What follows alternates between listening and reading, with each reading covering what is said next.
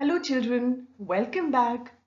Today we will discuss second part of chapter 3 plants. In the previous section we have discussed about parts of a plant and the different plants on the basis of their structure like herbs, shrubs, climbers, creepers, trees.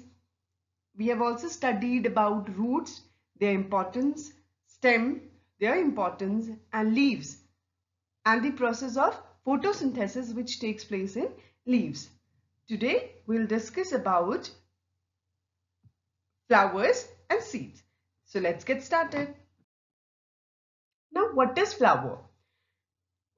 When we see a plant, the most attractive part or the first thing we see is its flower. So it is the most attractive part, and plus it has got fragrance also.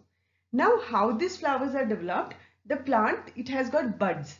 From these buds, the flowers are developed, and from these flowers, fruits are developed. The flower in its center, it has nectar in it. Nectar, we have already discussed what is nectar. It is a sweet juice which the insects have, like suppose honey bee is there. So what does it do? It just sip on that nectar and then produces honey from that. Okay. And that center of the center, it is protected by the petals. So we'll get to know about these things one by one. So here is a process. From buds develop the flowers, and from flowers develops the fruits. Here you can see this bud is there.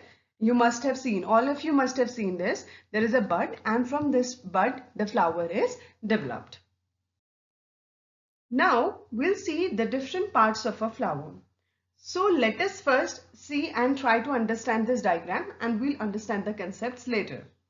Here you can see that you can try holding a flower in your hand from anywhere and then just start observing the different parts of it. Okay, so we'll start from the bottom end. So you can see this green colored structure or leaf colored structures. These are at the base of the flower, and what is their role? That they hold the flower. You can see the flower is being held in these green leaves only. So these leaves are known as sepal. Okay, then we have the colorful part through which we get attracted all the time, and these are the petals. So two main parts are sepal. The green leaf-like structures are the sepals, and petals are the colorful structures. Then we have both male parts and female parts of a flower.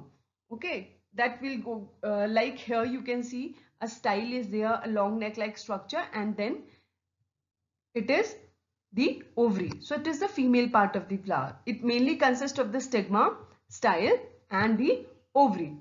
And the male part is this anther, filament.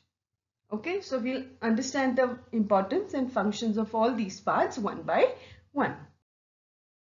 Now, sepal. So sepal is at the bottom of the flower. You have already seen the green tiny leaf-like structures. These are called the sepals. So what is the role of the sepals? I have already shown you the example of the image of bud. In that you can see those green leaf-like structures, they have covered the flower. So when the flower is in the bud state, the sepals protect it. Okay, now what happens as the flower opens, the sepals curl back. They just move backwards and they form a cup-like structure. And that full flower, it is attached to the stem by a stalk. Next was stamen.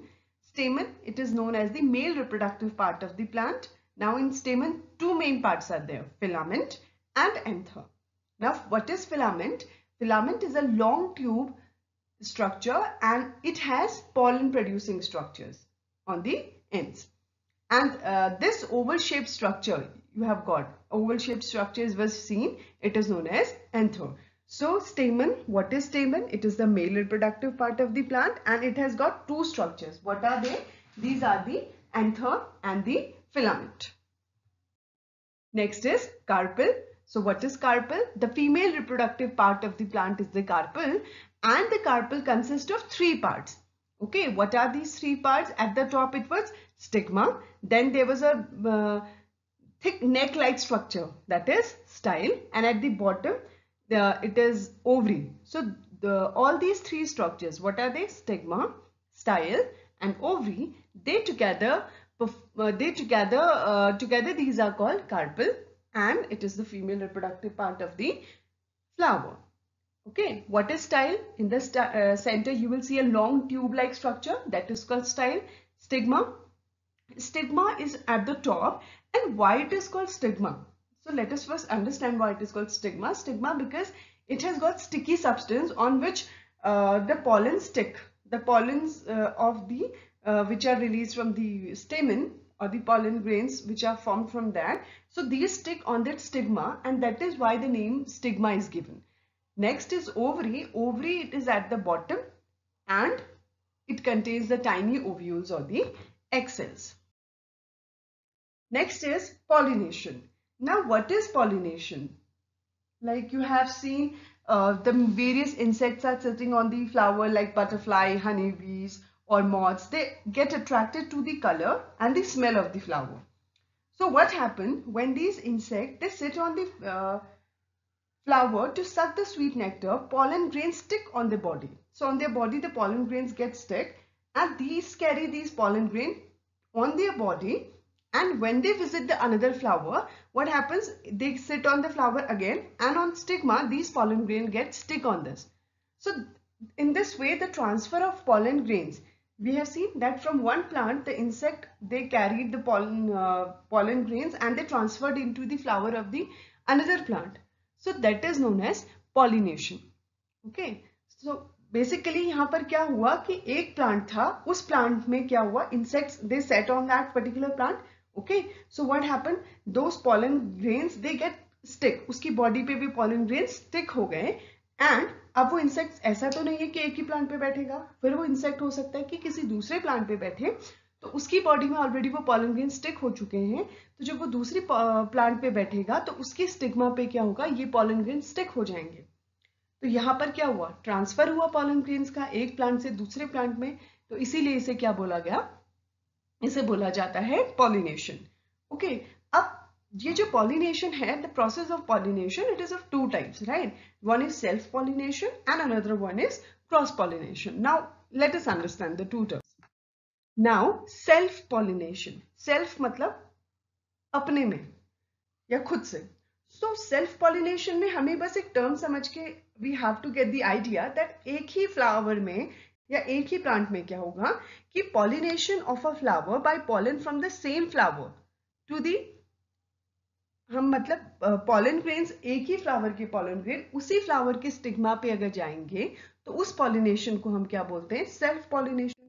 अब cross pollination में क्या होगा, that the pollen grains from one flower, okay, they will get transferred into the stigma of the another flower. So that is why here two flowers are, or the two different flowers are associated. तो इसीलिए इसको क्या बोला गया, cross pollination, when pollen grains are transferred to a flower from a different plant. दूसरे plant के अगर pollination, तुम्हारे दूसरे प्लांट से अगर एक प्लांट से अगर दूसरे प्लांट में पॉलन ग्रेन्स ट्रांसफर हो रहे हैं तो उसे हम क्या बोलते हैं, क्रॉस पॉलिनेशन बोलते हैं. Now the process of pollination is over. What's next?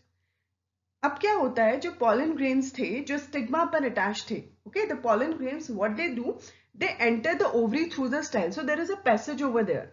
Okay, होता ये है कि वो स्टिग्मा पे स्टिक हुए, स्टिग्मा के through they will pass through the style, and finally they will enter the ovary, and then seeds are formed. This process is called fertilization.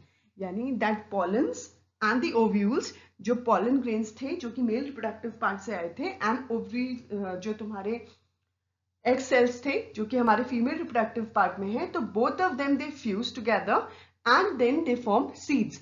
तो इस प्रोसेस को बोला जाता है फर्टिलाइजेशन.